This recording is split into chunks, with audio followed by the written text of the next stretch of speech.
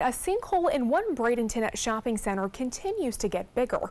Some businesses at Cortez Plaza East and their customers are wondering why nothing is being done to fix that sinkhole and another one nearby. ABC 7's Rick Adams joins us live from the shopping center with the latest on that growing problem. Rick? Yeah, Jacqueline, good evening. Back in there is one of the sinkholes. This has been an absolute nightmare for a lot of folks here. This is the sinkhole that has some businesses in the Cortez Plaza East shopping center very worried.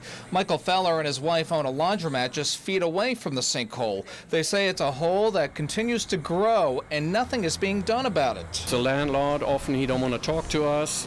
We contacted them many times, and then nobody can give you an answer to anything. And they say, yeah, we're going to fix it soon, we'll fix it soon, but then for 2 years nothing has happened. Near the sinkhole, there is another area fenced off because of what appears to be a second sinkhole. Feller says because of these sinkholes, they've lost a lot of business, and so have some of the other businesses in the shopping center. Feller tells us their business has gone down by 1/3, and they may have to eventually close down in the very near future. It's very tough because the bills keep coming. But the income dwindles down a lot. Rashanti McCrae visits the shopping center often with her family. She says if this isn't fixed soon, she may end up doing her shopping elsewhere. I'm a concerned citizen. I appreciate if something get done because I don't want nobody car getting stuck or the storm come and throw stuff around and it all over the place and then somebody get seriously injured.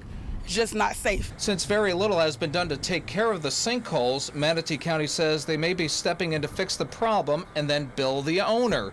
The Public Works Department is preparing an option to present Manatee County commissioners at their June 12th meeting. The owner has been incurring daily fines since March 1st. For Feller, his wife, and other businesses, they say they're looking for relief from this nightmare. We need help here. A good lawyer needs to tackle this. We're on our wits' end here. And the owner of the shopping center could not be reached for a comment. As soon as we receive an update on this, we'll certainly pass it along to you. Reporting live from Bradenton this evening, I'm Rick Adams. Jacqueline, back to you. Okay, Rick, thank you.